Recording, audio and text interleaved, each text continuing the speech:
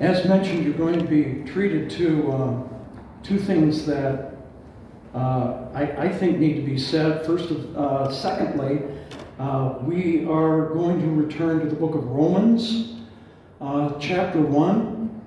I did not put those online. I thought about, well, we'll just continue with Romans chapter 1 during this interlude that we have not been meeting yet. Then I thought, no, that one needs to be done face to face. And so that will be done here in just a little while. I have some observations here. I guess most of my life I've been more of an observer than a participant. I notice what everyone else does, not so that I can follow suit, but I find human behavior, my own included, to be quite a fascinating thing. Certainly as this malady has gone around the world, governments of all nations and their smaller governmental units like states and counties have had to react to the disease that has been so much in the news. Some of it they've had to make up on the fly, much to the disdain of the healthcare industry, who has been warning forever. There's another thing coming, there's another thing coming. So we've had SARS, we've had Asian flu, we've had swine flu, you name it, something is always popping up. And you would think that maybe we should have been better prepared for this, and some say not. Early on, the citizenry, you and I, were quite cooperative. It was communicated that this thing was going on, and its transmission is from person to person or from being on an object. And so we were encouraged to sequester in place, shelter in place. And some of these terms that just absolutely nag me. And I know that we're going to just simply have to get used to these because some of these terms are not going to go away. Lately, though, social demeanor has certainly changed, has it not? We start to see numerous people start to get a little agitated at the state of affairs that are going on. We start to see protests here and there and everywhere. They're having numerous protests at our state capitol. First was the gridlock thing, and then gatherings on the steps, and then some have gone into the Capitol building itself where the Senate and House meet, and they've been chanting and things like this. And you start to see Nazi flags being flown and guys with their AR slung over their shoulders, and I start to wonder, is that the point of protests? I don't know. Much of this ire has been directed at our governor. It has kind of crystallized with this, the barber. Where's the barber at? Owasso? Okay, it's kind of come to, it always does, it always seems to come down to a single individual. And indeed, as you and I look out at this, some of these restrictions do seem to be arbitrary. Why are some places closed while some places are allowed to be open? Why are some closed but liquor stores are open? Have you wondered that? Why are some places closed but the abortion clinics are deemed essential services? So we start to look at some of these things, and you and I start to get a little griped, don't we? Yes? Yes, I do see some heads going up and down. Essentially what we have here going on, it is a test of our submission to authority. Now some have postulated that as a conspiracy theory. Oh, they want to see how far they can push us before we resist. And that's not what I'm talking about. It is our natural tendency, you and I, to resist authority. Have you recognized that in yourself? I do in me. This is part of our natural sin nature that you and I are born with, and it goes all the way back to those two delinquents in the garden. As we look at their disobedience, they're usurping God's authority or thinking that they want to be like them. That trait has been instilled in all of us all the way down to all of us here today.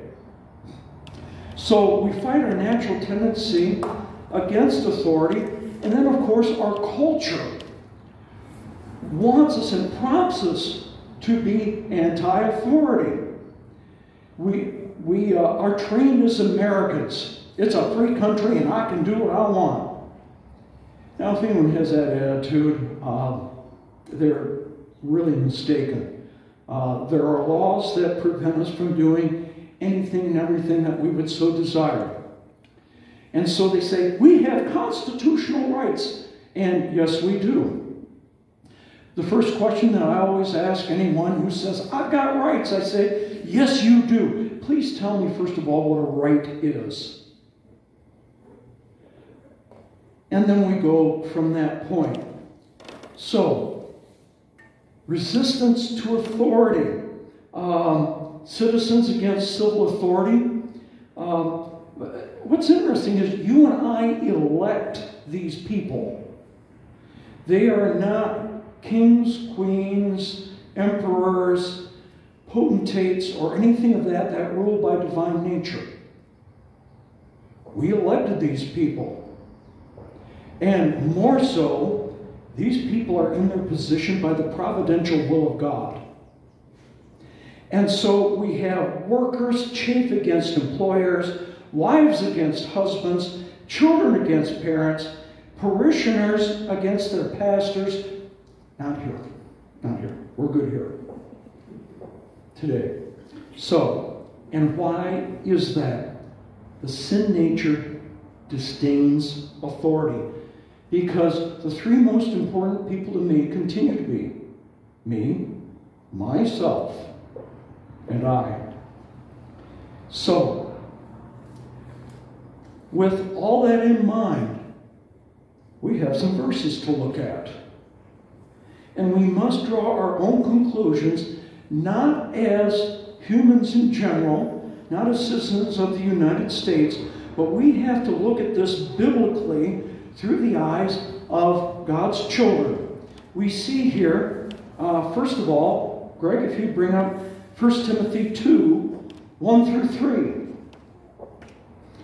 First of all, then, I urge that supplications, prayers, intercessions, and thanksgiving be made for all people, all people, for kings and all who are in high positions, that we may lead a peaceful and quiet life, godly and dignified in every way. This is good, and it is pleasing in the sight of God our Savior. Praying for the king. We must keep in mind the context in which these several verses were penned by their authors back in the day. Who was in charge? A duly elected government of the people, our representatives, public servants. What is the context under which this was written? Who was in charge? I can wait. Romans. Thank you, Dale. It was the Romans. What was the relationship between the Romans and the Jews? Not very good. And so here we have, from the pen of Paul, who would be executed by his fellow Romans. Remember, he had Roman citizenship. That they were to pray for the king and all those in high positions. Hebrews 13:17. Obey your leaders. Oh, Bob, can't you stop there, please? and submit to them. Oh, see, it gets even worse. Obey your leaders and submit to them, for they are keeping watch over your souls as those who will have to give an account. Let them do this with joy and not with groaning, for that would be of no advantage to you. The book of Romans, chapter 13, verses 1 through 7. Let every person be subject to the governing authorities, for there is no authority except from God, and those that exist have been instituted by God. Therefore, those who resist the authorities resist what God has appointed, and those who resist will incur judgment. For rulers are not a terror to good conduct, but to bad. Would you have no fear of the one who is in authority? Then do what is good, and you will receive his approval, for he is God's servant. For your own good. But if you do wrong, be afraid, for he does not bear the sword in vain. For he is the servant of God, an avenger who carries out God's wrath on the wrongdoer. Therefore, one must be in subjection, not only to avoid God's wrath, but also for the sake of conscience. For because of this, you also pay taxes. For the authorities are ministers of God, attending to this very thing. Pay to all what is owed to them, taxes to whom taxes are owed, revenue to whom revenue is owed, respect to whom respect is owed, honor to whom honor is owed. 1 Peter 2:13 through 17.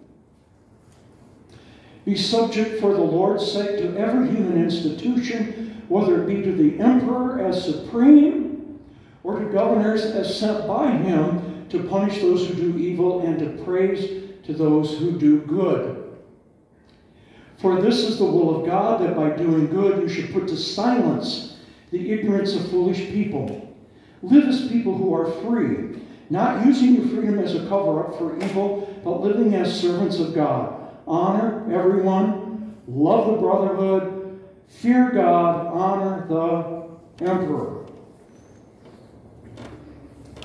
Keeping in mind again, Paul is writing to his readers about their relationship to the Romans. So, we have seen churches and pastors defiant as far as meeting together. That question has come up. How can civil authorities prevent churches from meeting? That's persecution. I listened to a video and I would agree with what was there. Is this specific persecution against the church? The answer is, I don't think so. When it starts to get specific, you Christians cannot meet, then that's as plain as the nose on your face. We would have entered into a time of persecution. Yet I will be quick to add that the mayor of New York City, Mr. de Blasio, because some churches were meeting and some synagogues were meeting, he threatened to close them permanently if they didn't stop meeting. That is an unfortunate choice of words.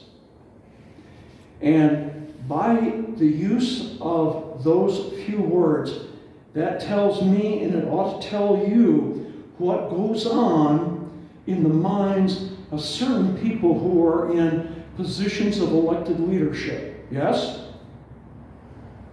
Samaritan's Purse comes into New York City, one of the very few agencies that I would actually contribute or donate to, because so much of the revenue does go into helping. Mr. de Blasio sent out a caution that they were going to be watched, because he suggested that they were going to be selective in those that they would be caring for. Ridiculous. And now that things are tidying up, the city of New York wants to charge them some sort of income tax. Is there persecution just below the surface out there? Certainly. It has been asked, Well, Bob, what about the verse? We must obey God rather than man. So we ought to be able to continue to meet, do things like this. One thing that we all need to bear in mind when dealing with things in Scripture, you know this. Never take a verse. Never take a verse out of what? Context. Out of its context. So when people start spouting, we are to obey God rather than man, you need to look at the context that was said in. And we go to Acts chapter 5, verses 27 through 33, and we skip a little bit. This is after Jesus' death, resurrection, and ascension. The Holy Spirit has come. They are preaching Jesus again. The exact thing that the civil authorities thought that they were going to get rid of. By killing the Christ, they thought that the movement would dissipate. It certainly did not. And when they had brought, the chief priests had brought them, the apostles, they sent them before the council, and the high priest questioned them, this would be Caiaphas, saying, we strictly charged you not to teach in this name. Yet, here you have filled Jerusalem with your teaching, and you intend to bring this man's blood upon us. But Peter and the apostles answered, we must obey God rather than men. Do you see the context in which they are defying the authorities? These are the very individuals who had killed Jesus, who had ordered them, you may not teach in this name. That is the line of demarcation. That is a bright line. When governments say, you may not engage in worship, you may not preach in the name of Christ, you may not, you may not, you may not. At that point, we say exactly what they did 2 millennia ago. We must obey God rather than men. That is the context. I don't think we'll go to those other verses, Greg. So, this is a test for you and I. Again, going back, we resist authority. We have been told not to do certain things. How many times have you broken those certain things that we've been told not to do during these last several weeks? I have. You admit it. And so, we must bear in mind that Christ is our Savior, and He is also the Lord. And you and I know, are you ready? When the Bible speaks, God speaks. And therefore, in the context that God Himself has placed Gretchen Whitmer in the position that she is, and the citizens of the state of Michigan have voted her into that office, we must be in subjection to her direction. So who's in charge, though? Her powers are limited. The state legislature says, you have now exceeded your authority. The courts are going to get involved. You and I sit here and we go, who is in charge, man? I guess I don't know. This is a conflict for you and I that, in light of Scripture, we must accommodate authorities as best as we can. And so some of the things that we've seen, that I've seen online, that are directed at the governors, now some of them are kind of clever, some of them are not. Some of them are extremely disparaging to her person.